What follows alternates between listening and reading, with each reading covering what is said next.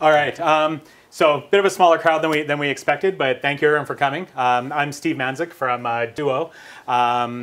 Welcome to our very first London Tech Talk. I hope everyone enjoys. A few quick things. Restrooms are around the corner near the elevators where you came up.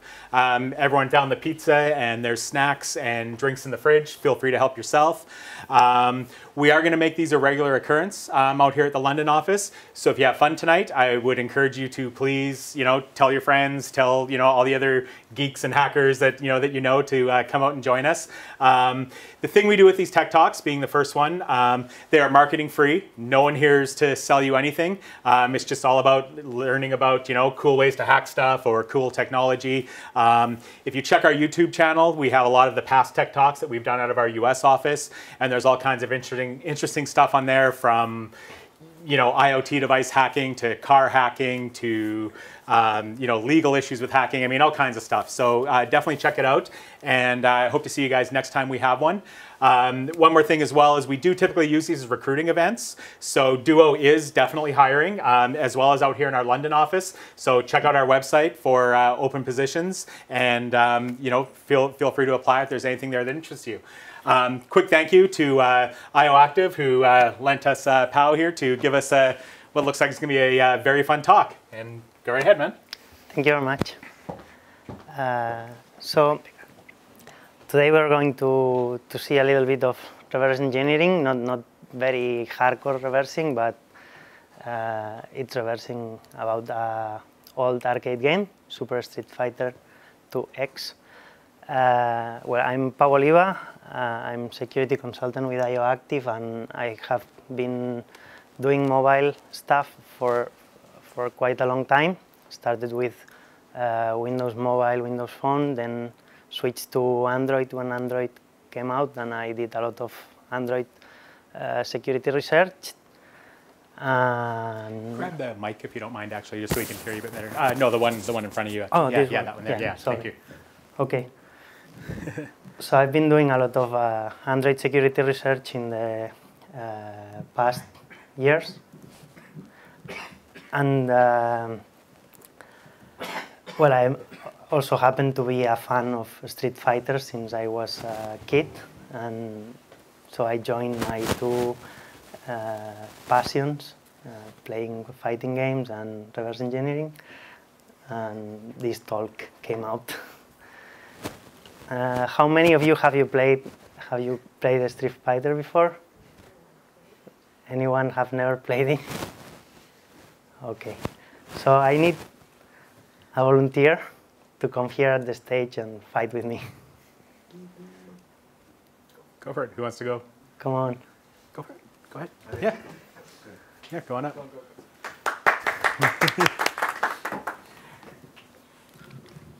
Are you cheating in this game, or? Put this here, so everything is safe. You're player one? Yep. I'm player two.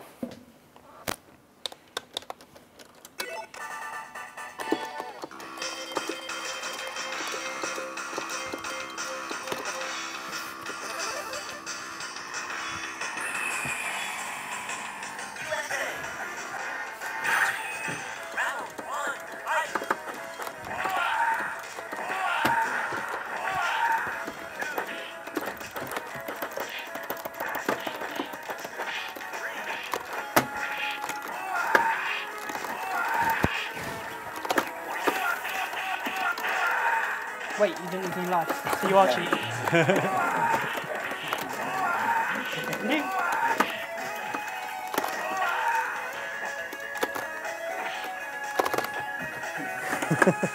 Okay.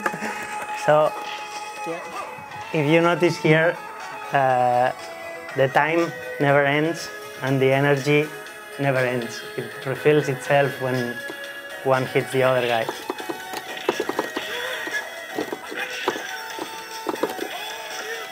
So thank you very much for coming and playing.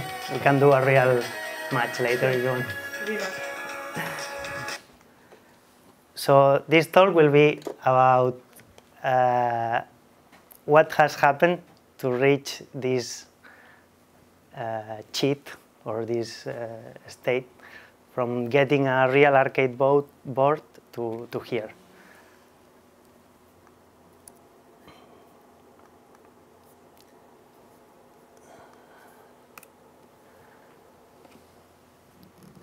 Can I take this out? Yep. Okay, perfect. So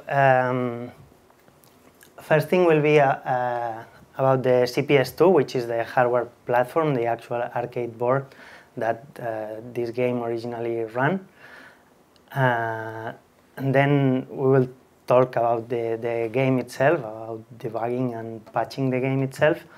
And then something about CPS2 and Radar 2, which is a reverse engineering framework, which now has support for CPS2. So this is the Capcom Play System 2. It consists of two boards, the A board and the B board. The A board is like a console, and the B board is like the cartridge of the game. They are put one on top of the other, and it has a JAMA connector, which is the Japanese standard for arcade cabinets. And it has, through the JAMA port, it has everything. It has the inputs that come from the sticks or from the sticks of the cabinet and the buttons. It has the power, so it has 12 volts and 5 volts, minus 5 volts.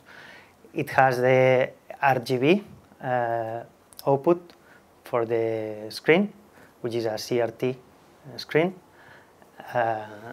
It has the sound, mono sound through the JAMA, and these boards also have a couple of RCA connectors, so it can do stereo sound too.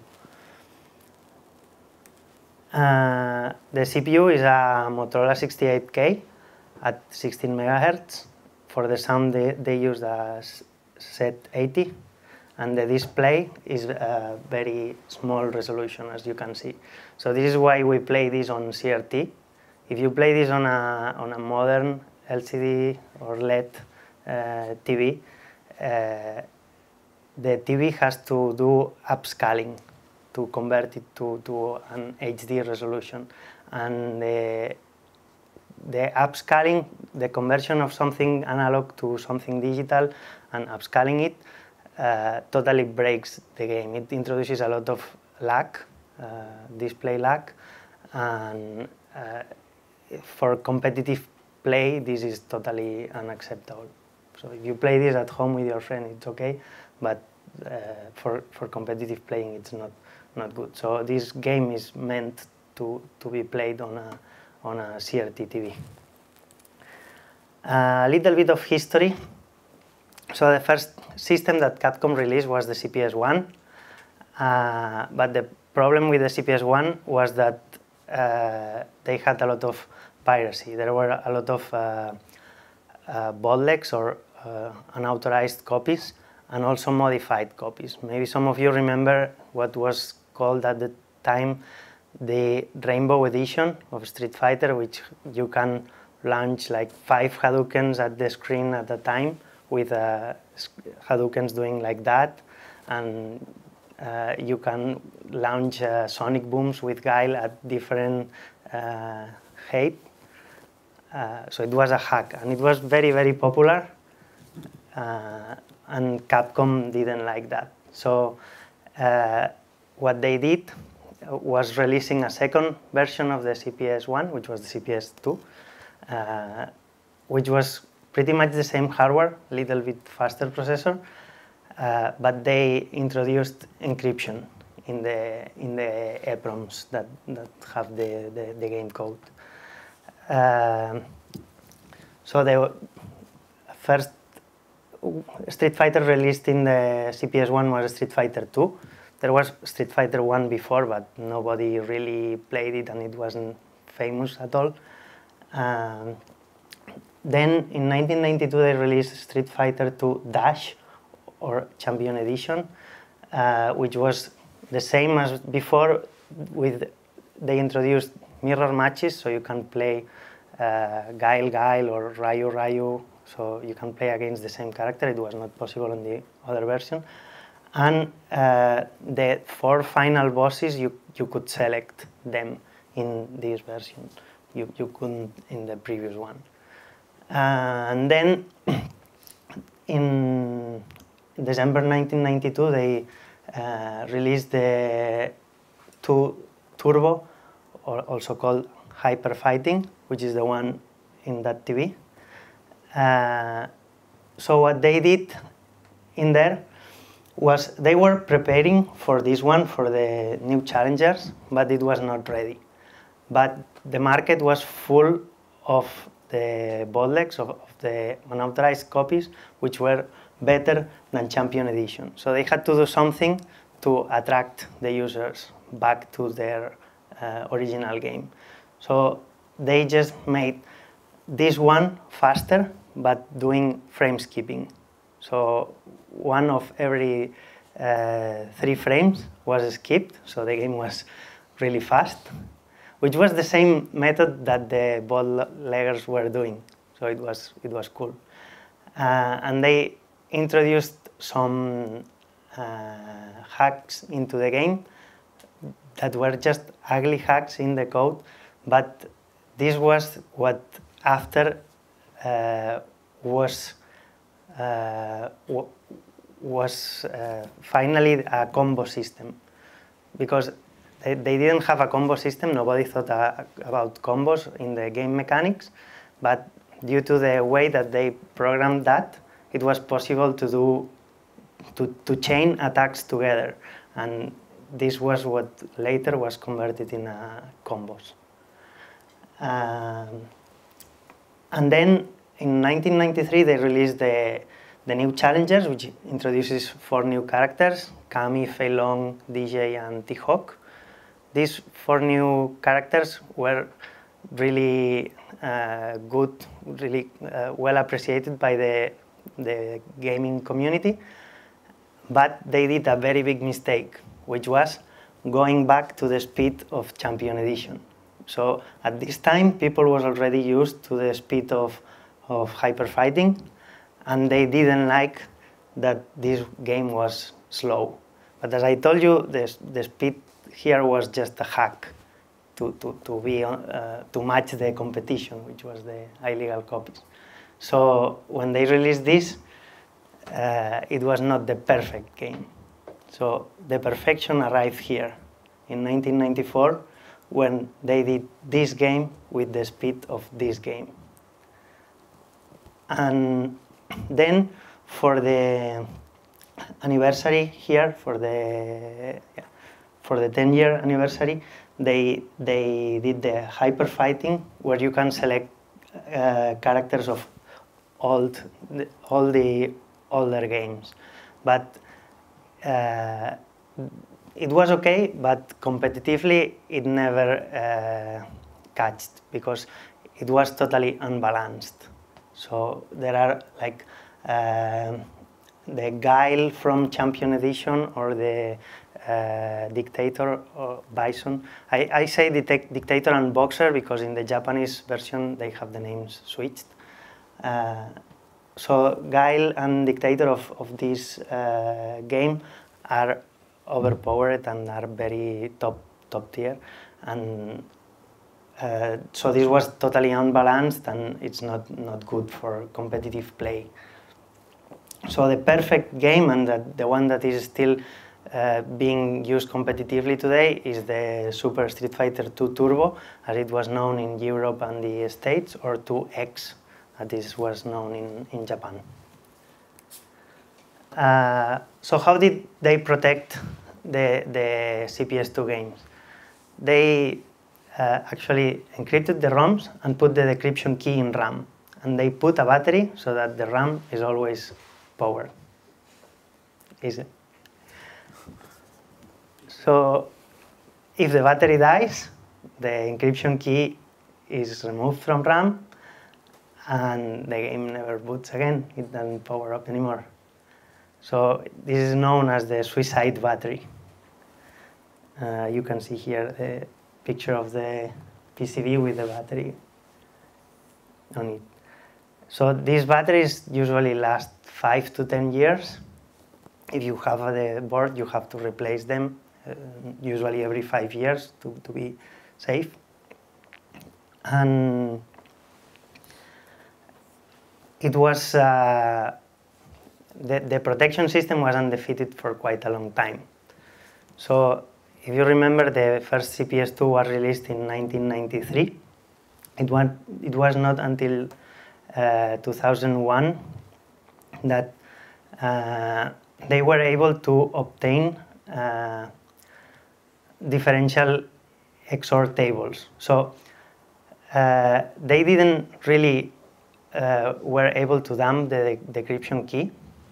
At this point, they thought that Motorola made a special processor for Capcom. It was not a regular 68K. So they thought that the opcodes were different from the regular Motorola 68K because they were encrypted, but they did not know that. So what they did was a translation of the encrypted opcode to a normal opcode, so that the games could run on an emulator. But these differential tables were specific for every game, and it were 8 gigabytes of information for every game at a time where a normal hard drive would have 10 gigabytes. So that means that you need to have one hard drive for your regular operating system and one hard drive for just one game. So emulation was possible, but was not ideal. Then in 2007, the main author, together with another guy, were able to really understand what was going behind the scenes, and they understood that the encryption only affected the opcodes, not the data, and it was a Feistel network. If someone is into maths, might know. So it was a 4-round Feistel network with a 64-bit key, and this algorithm was implemented for all CPS2 games in MAME. So at this time, emulation was possible without the differential tables, and you just needed the ROMs, which are like few megabytes. Here is the memory map of the CPS2. There are two important things here to understand the next things. The battery memory is on the 4000 to 4008, and the main memory for the game is starts at FF000 until the end. So if your board dies, your battery dies, and you cannot run the game anymore, you want to revive the game. The method that was published at the time was the one explained here. What you would do was to decrypt all the encrypted opcodes and get a fully decrypted ROM, then patch all the reads and writes to this 400 whatever position, which is where the encryption key is, to patch them to, instead of go there, go to the bottom of the normal work RAM, which was starting at FF00. So you just patch them to go to the very bottom of the normal RAM. Then if there are some memory clearing routines that clear the very bottom of the normal work RAM, you just have to patch them to make sure that they don't clear this region. And if there is any part of the game code that uses this region, patch it to use a different region. It usually doesn't happen, but it happens on a couple of games. And then you just reprogram the EPROMs with the decrypted ROM images, remove the battery, and so together with the battery, there is a small capacitor here. So this is here so that it holds charge for a while, so you have time to change the battery, to remove it for 5 minutes most, and put a new one. And the RAM is still powered with that. And then after removing the battery and shorting the two leads of the capacitor, you just boot the game, and if everything was done properly, the game will boot and run unencrypted. So you don't have to actually do this yourself. There are two projects that have done that for all CPS2 games. One is the Phoenix edition, which is created by Rasola, a guy from Finland, and it includes some patches, like you can change the region of the game. So if you have a Japanese board, you can run the game that was meant for US or Europe, or you can switch to the regions, whatever.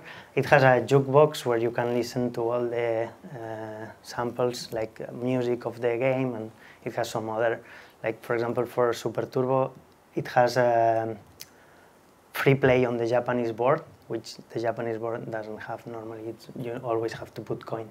So they patch things like that. And then there is the Avalanche project, which are also decrypted ROMs, and they have nothing extra. They are clean. So some purists prefer to have this instead of this because it has less patches, so it's more close to the real original game. Even none of those is the original game because both are decrypted.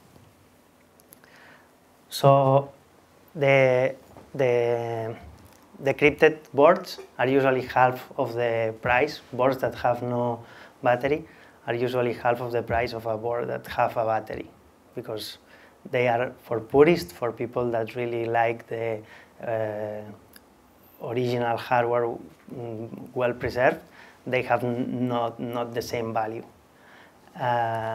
So in earlier this year, there was a team of people who were able to successfully reverse engineer the CPS2 security programming and put back the key in RAM.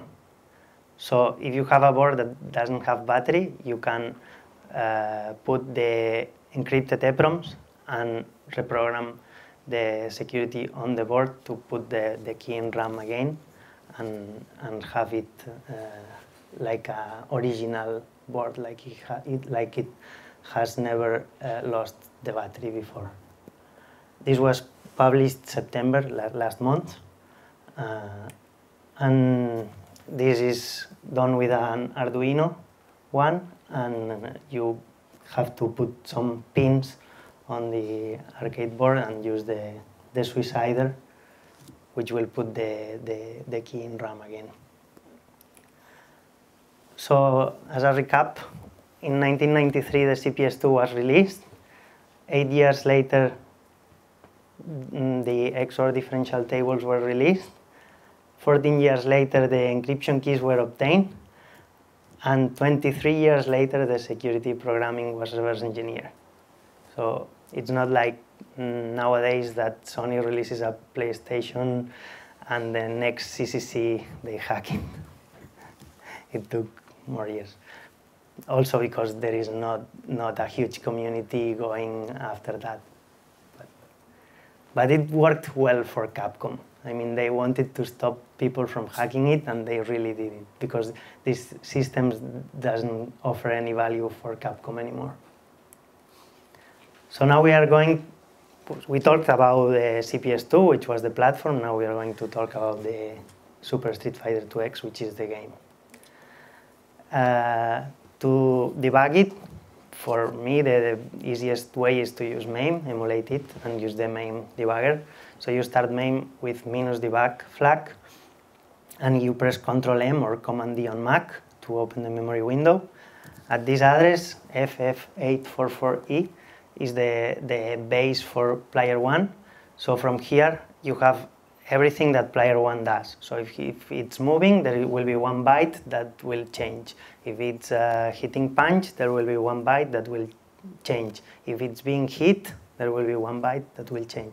Everything, his position on screen, his hitboxes, everything is at this address for player 1. And the offset for the player 2 is adding 400x to this.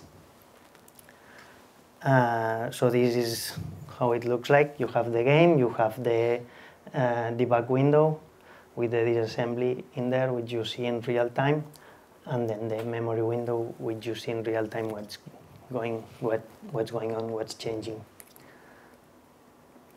There is also the possibility to do scripting with Lua in main, and you have a lot of functions that allow you to read a byte or a word in memory, write, and then also some functions to do on-screen display, so you can modify what's on screen.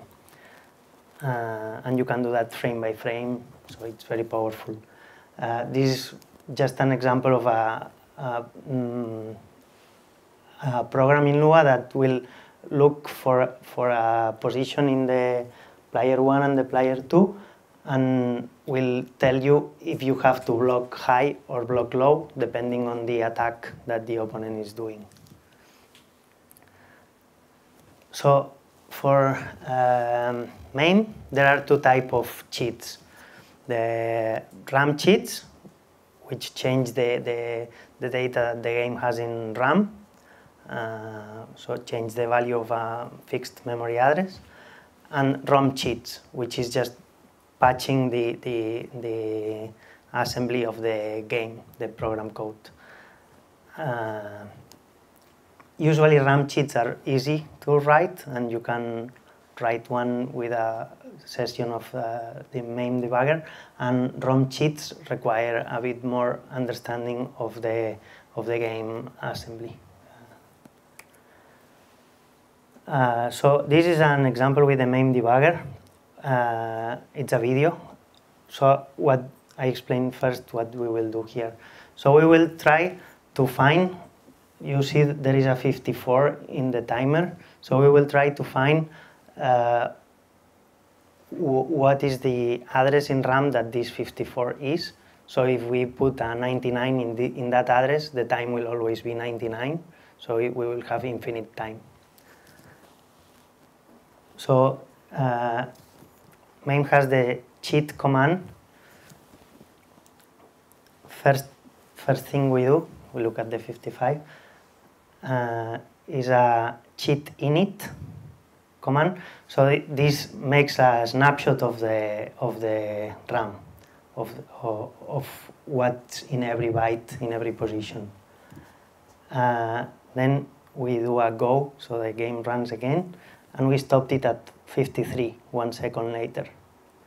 So now we will list all the values that have decreased in 1 in memory. So cheat next minus 1 means decreased by 1. And with the cheat list, we will get the list of all these values. So as you can see here, there is one that was, the start was 54, and now is 53, and is at FF8 DCE. So this is the value you are looking for. There are other values in memory that also have decreased by 1, but you don't want them.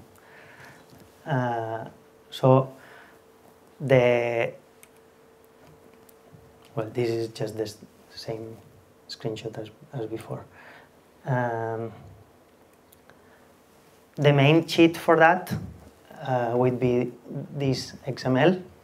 So the description says infinite time, and when the script is run, the address at FF8 DCE will be always 99.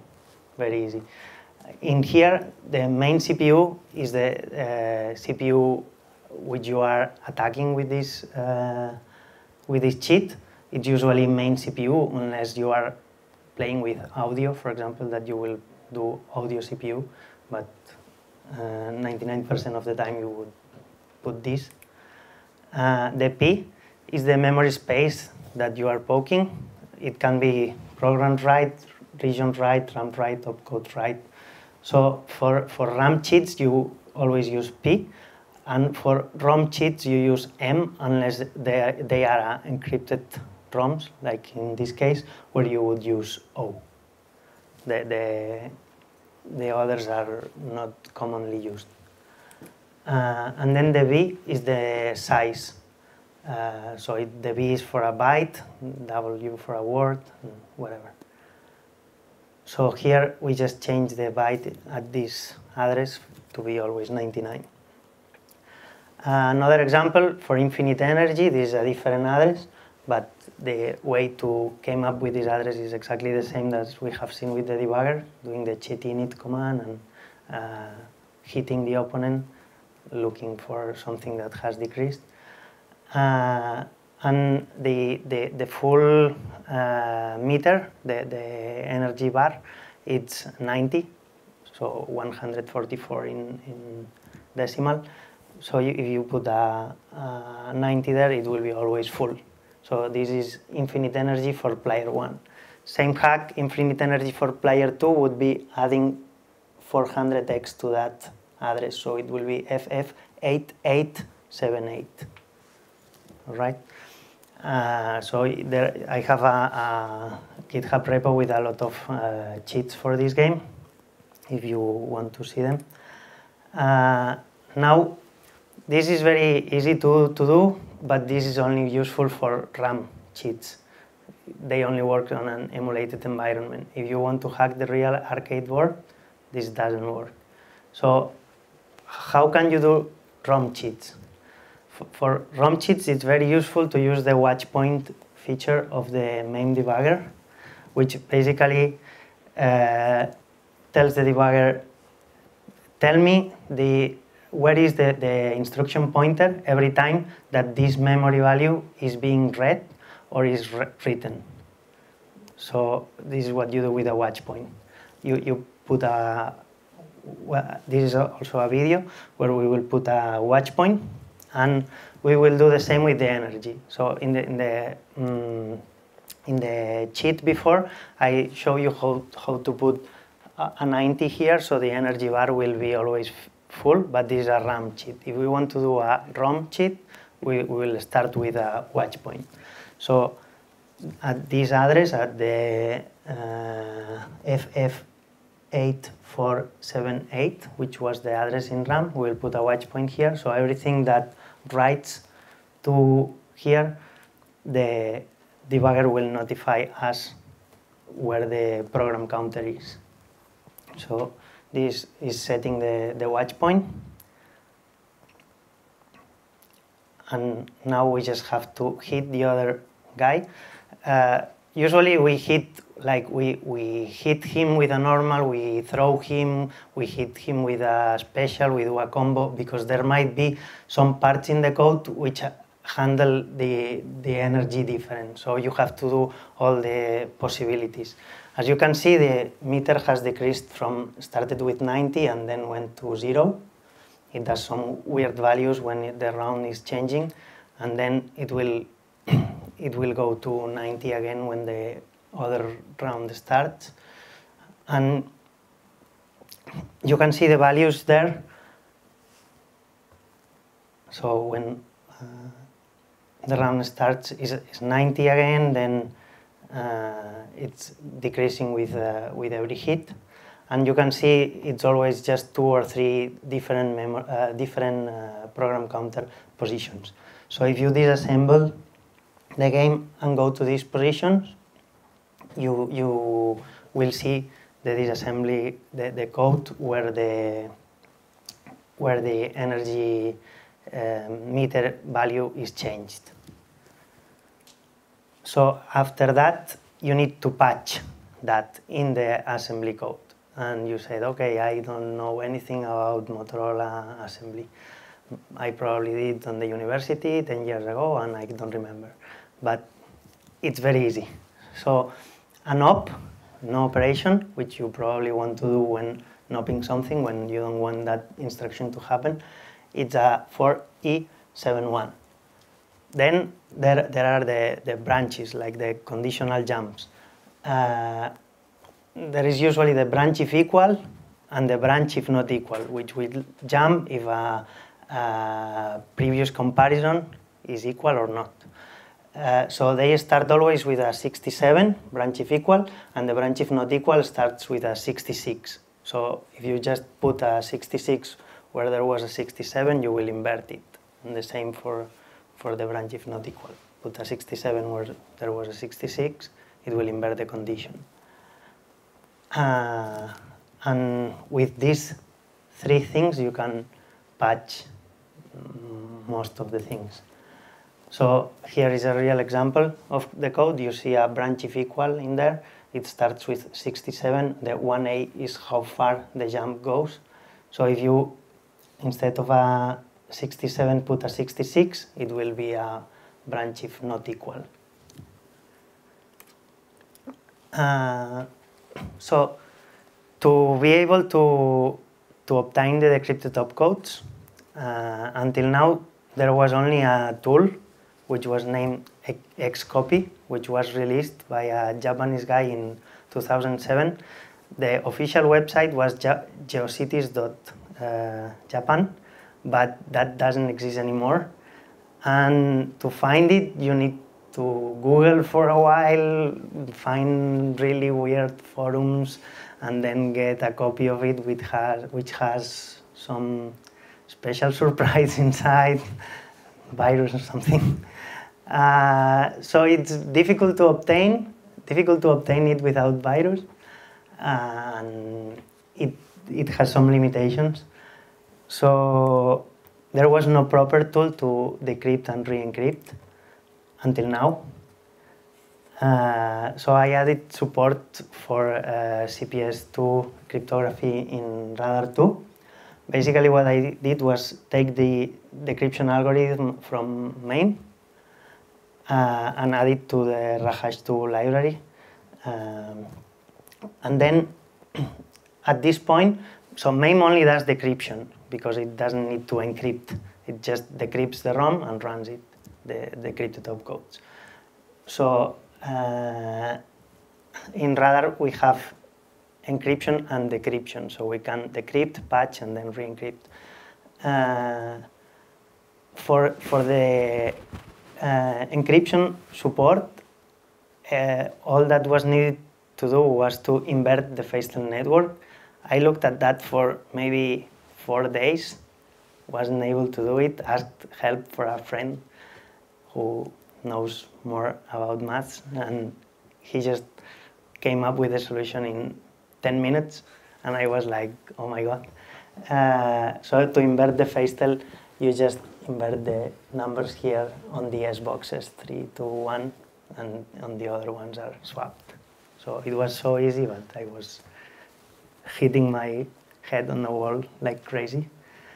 So when you have the decryption and encryption support, don't forget to write test cases for the Radar 2 regression repository, otherwise someone will break your code in the future and it will not work anymore.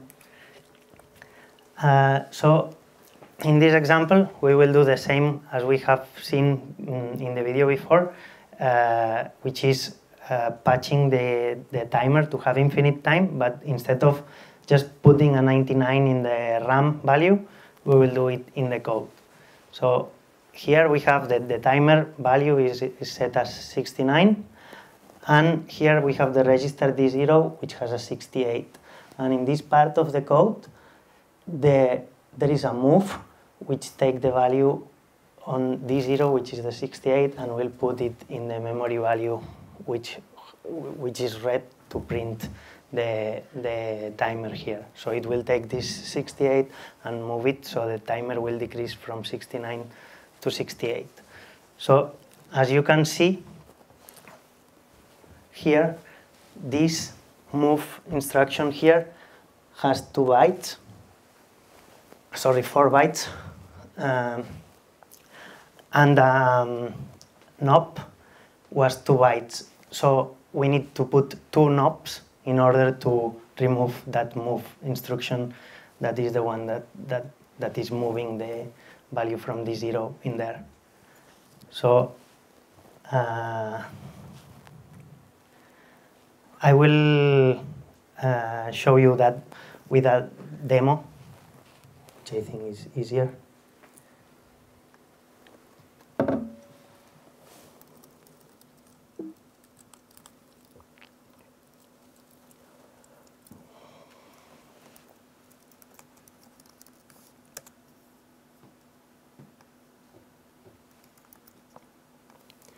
I copy the key because I don't know it from.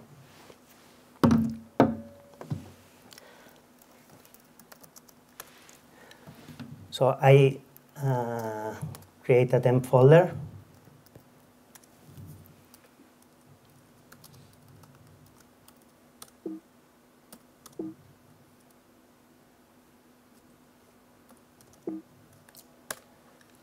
Extract the ROM.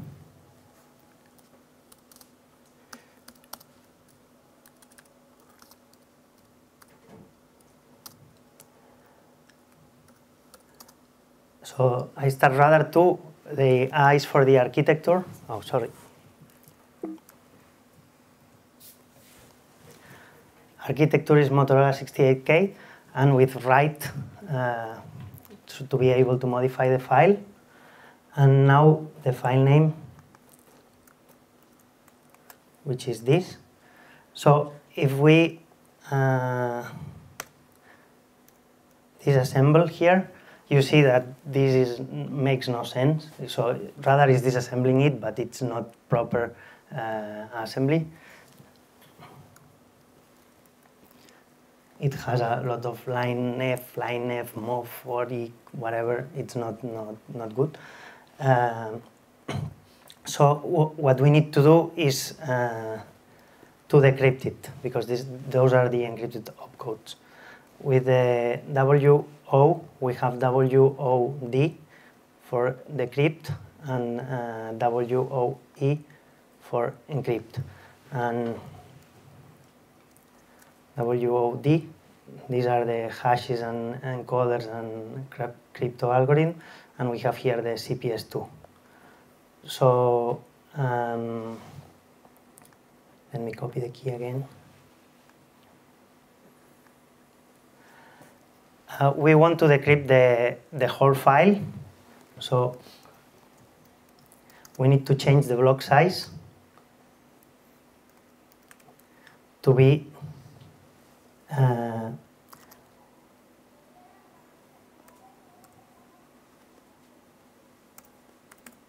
the same as the file size. So now the block size is this, the whole file. And now I use the WOD to decrypt with the CPS2 and the decryption key.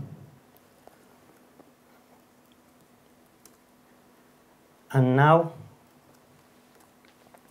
the disassembly makes more sense. Looks like something different than before. So now we can analyze everything. Like this will,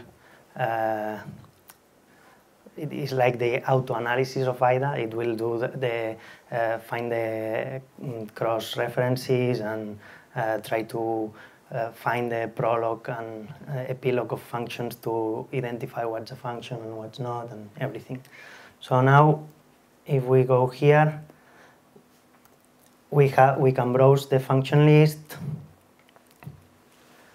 and if we go to a function, we can see the graph with the true and false jumps. So in this case there is a test here. If there is a branch if not equal, which is true, will go here, and if it's false, will go here. So we got a proper disassembly, we got something to work with. So for this, we are going to this address, which is the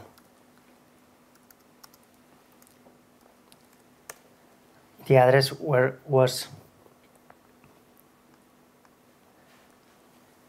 this that we found with the debugger, the move that we were talking about before. And if we put it here, we have here this move. And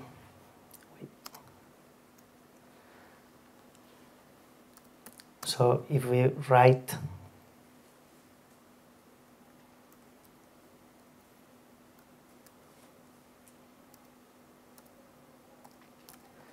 two knobs here, the move is not there anymore, and we have the two knobs. So now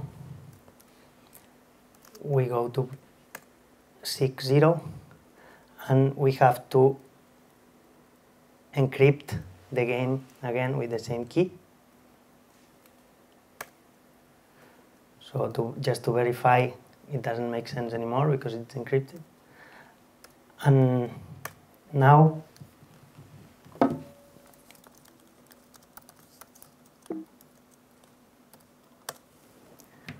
we just recreate the zip file with a patch.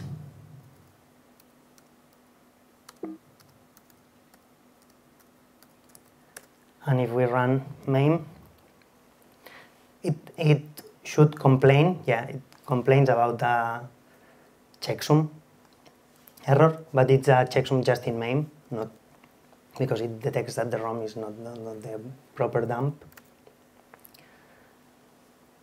So now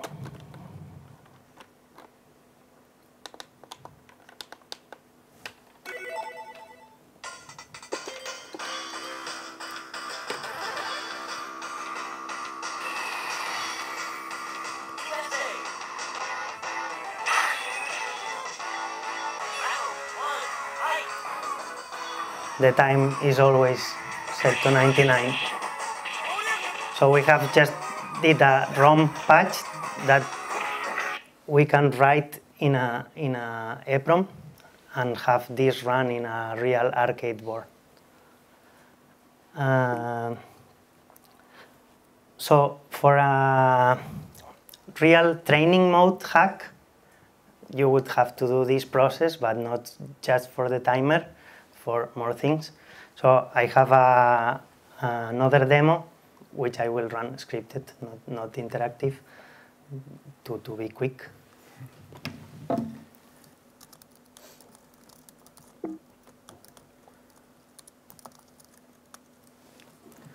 So basically, instead of doing it using Radar2, we use the RAHash2 tool, which decrypts CPS2 with this key, and then patch the decrypted file and then re-encrypt the file again. This is done for two of the files because you need to patch two EEPROMs, and then it does the zip file again with the patches.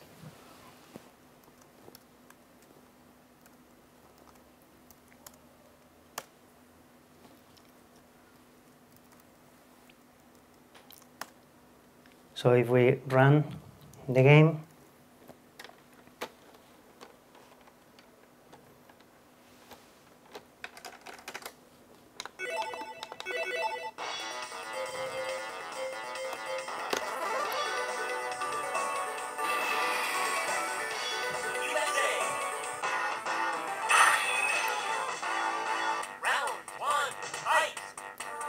you see the super bar is full from the beginning, the time is not moving.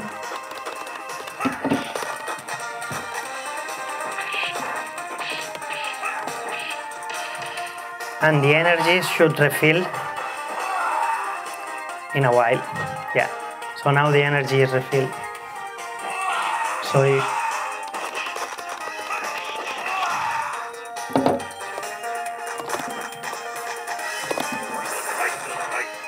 if you launch the super meter is also refilled. So it's a proper training mode that can run on a real arcade board.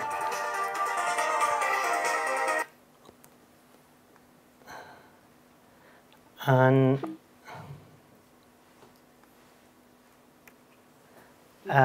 did you do it for both supers, or do you share a super bar? Because both of them are flashing. yeah, but one is for player 1, the other is for player 2. Both are refilled. This training mode patch was written by Jet Possum, this guy. Just I used it for the demo. And so as a final demo, I did another training mode, which is very similar to the one we have seen, but it's meant to be run emulated, not on a real arcade board. It has the same features that we have seen, so infinite time, infinite super, live refill, and it has some of the glitches that the other one has fixed, and it also allows you to record and replay macros, so it's good to train. It allows you to display your inputs, so you can see if you are doing execution errors or mistakes. You can see the hitboxes, and you can modify what the other dummy character is doing. I will show you.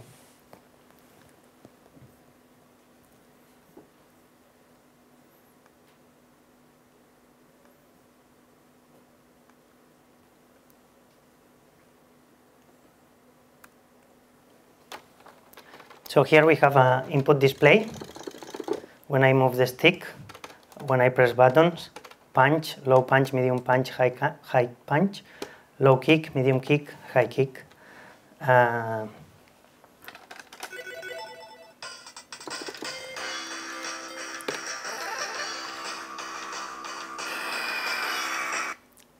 So here in the cheat option, I start the training mode, and I set the player to action to be neutral, stun, and to never get dizzy. So this is when it has the birds or stars around the head. And the super for player 1 to be infinite. The background to be the guile stage, for example. And yeah, that's it.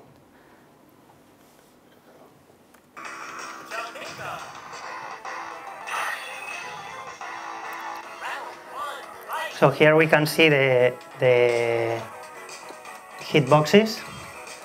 So what is blue is what can get damage, and what is red is the active part of the attack.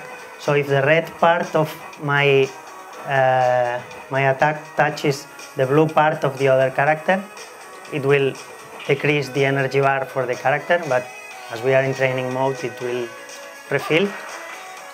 The green parts are non-overlapping parts, so my character cannot touch, so the two green boxes cannot overlap, and the white boxes are for throws. So to be in a throw range, the two white boxes need to overlap. And so you can also disable it or enable if you want. Same with the inputs display. And you can have the guy to block everything.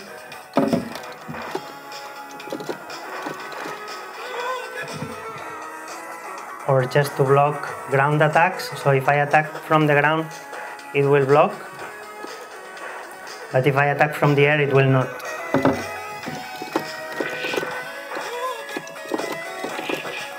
As you can see now, I did a combo, which was started from the air. So this is good for training combos that start from a jump attack. you can have the guy to always jump.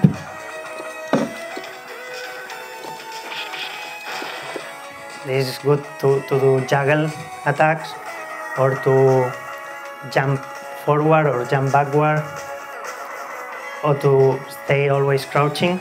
Also good to train combos that start with the opponent crouching.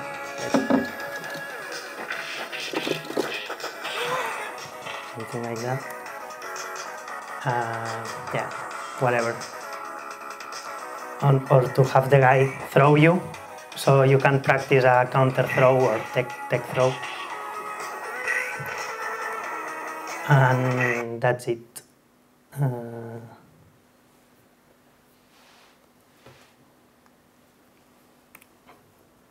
Future work that needs to be done. There is a hardcore value in the Radar 2 code, which will work for most of the games, but not for all the CPS2 games. So I need to fix that. I still haven't looked at what's the best option. Also support for CPS3, which is the system that comes after that. I have read that the encryption of CPS3 is easier, but I haven't looked at how it works yet.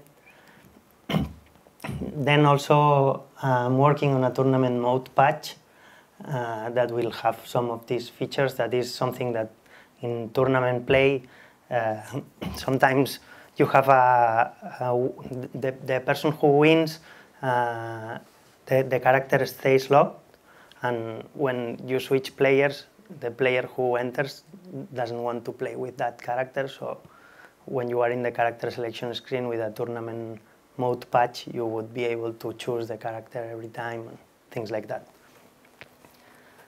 And that's it. If you have questions, you have 6 seconds left.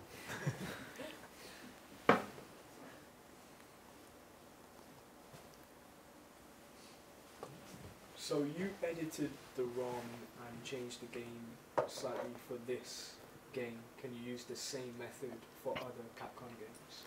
Yeah, you can use the same method for every game that it's supported by MAME, because the debugger is from MAME, and the the encryption in Radar is just for CPS2 games, but you can use that for every CPS2 game.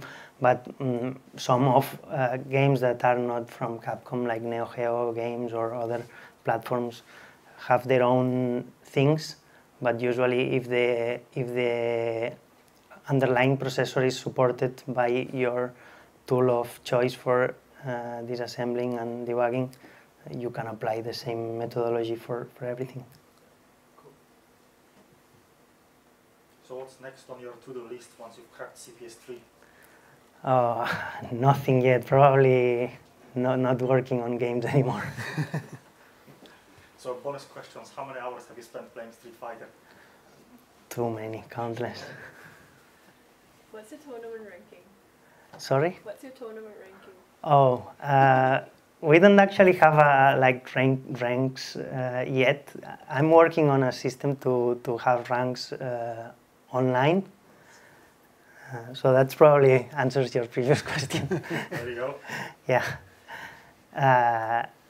And we will use the ELO rating system, which is the system which is used in chess, which you have a number, and if you win someone that has a bigger number than you, your number increases. And we will use this system for fighting games too, for online matches. But I don't have a rank. But I won a tournament this past weekend in Spain, a small tournament, 19 people. Could you use the same technique to extend the game so you could play it over a network or over the internet with So, different locations? one of the here, this point here says developer of Fightgate. Fightgate is a platform that is for playing fighting games. Well, not fighting games, arcade games online, but most of them are fighting games. That I started 2 years ago, and basically it hooks the emulator. It uses FB Alpha, which is not MAME, is another emulator, But what it does is you have a chat and a list of people connected to the chat, and there is a room for every game. We currently support 200 games, but in the next version we will support more than 800. And you see a list of people connected to the chat, and they have 3 states available: away or playing. If they are playing, you can watch the match that they are playing live. If they are available, you can challenge them, and if they can decline or accept the challenge, if they accept, you start playing against them. You see the name, the flag of the country, and the ping that you have with them. So when the smaller the ping, the better the game will run. And it uses a protocol which is called GGPO, which is done to try to hide latency. So what it does is the emulator has a function that allows you to save the game at any state. When you save the game, you save the memory state of the RAM, and you save the state of the CPU registers and everything. So when you restore a saved game, you restart from the point where you saved it. So in this protocol, what we do is we save the state at every frame, and we transfer over the network a diff of the previous frame. So then the network cost is very little, and what you do is you play locally with the state of your local emulator, and you transfer the state of your emulator to the other emulator over the network, and if it has changed, so if something is different, you do a rollback. Depending on your ping, the rollback will be very small. So it will be maybe 1 frame, 2 frames. So it will be not noticeable for the human eye. So it tries to hide the latency. And it also does input prediction. So it means that if in the current frame your opponent is holding right, but you have not received what your opponent is doing, you assume that he will be holding right in the next frame. So it kind of predicts the input of the opponent.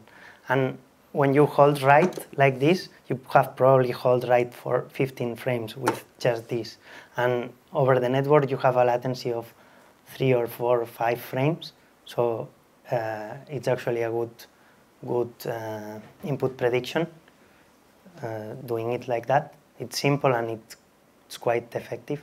So it's good for playing fighting games online, which require very little latency. And it's good for playing old games that were not thought with net play. They were not designed with net play in mind when they were done. So that's it. If you want to play,